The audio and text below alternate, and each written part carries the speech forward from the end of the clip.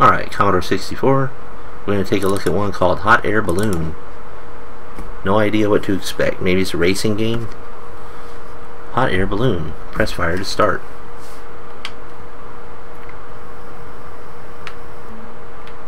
Alright, so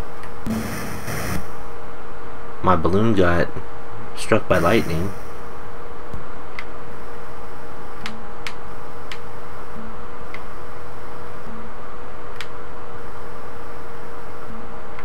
So there's momentum on your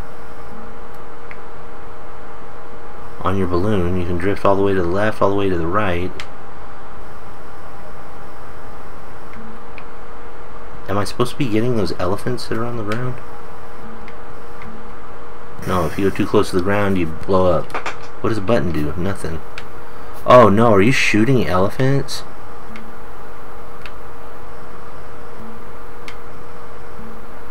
No way.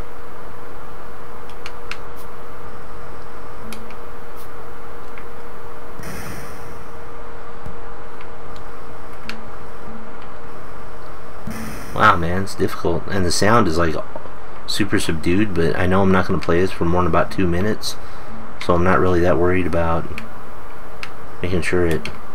Wow. Yeah, this is, you're trapping elephants.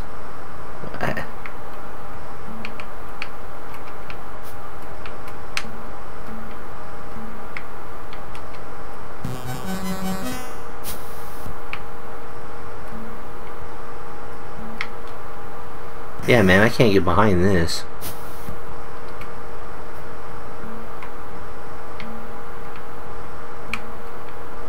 The Commodore is home to a lot of like weird-ass racist games and shit, but hunting endangered species games are no. Fuck that shit. Alright. Hot Air Balloon. I don't like it. See ya.